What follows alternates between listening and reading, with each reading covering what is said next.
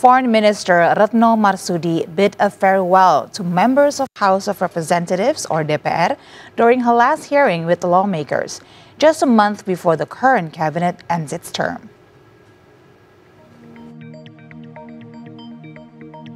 During her last hearing with the House of Representatives Commission 1, which is in charge of foreign affairs, defense, communication, and informatics, Foreign Minister Retno asked the lawmakers to maintain their support for the Palestine cause. Retno, who has served as Indonesia's top diplomat since President Joko Widodo took office in 2014, underlined the importance of supporting the Palestine, especially amid the ongoing military attacks by Israel.